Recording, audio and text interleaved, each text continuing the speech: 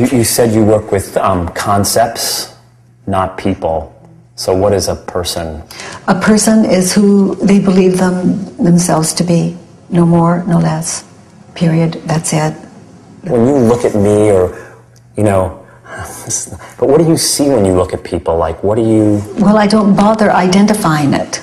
It's unnecessary. I wouldn't believe it anyway. And I hear everything you say, so I'm dealing with concepts, mind to mind, and it's not even separate mind. I couldn't call what you say your mind. It's my mind. I'm the one hearing it. All right, I believe you. Good. All right. So what do you... That made sense to you. That makes sense to me. That's correct. Who is your husband to you? Is he a... Whomever I believe him to be, or I have to say more honestly, he is whoever he believes himself to be. And I don't bother because I wouldn't believe what I think about him.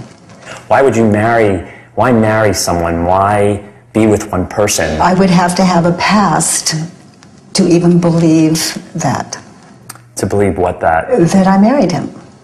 Oh, you don't, But you know, I'll say, yes, we married, and we've been married for so many years, and it's wonderful.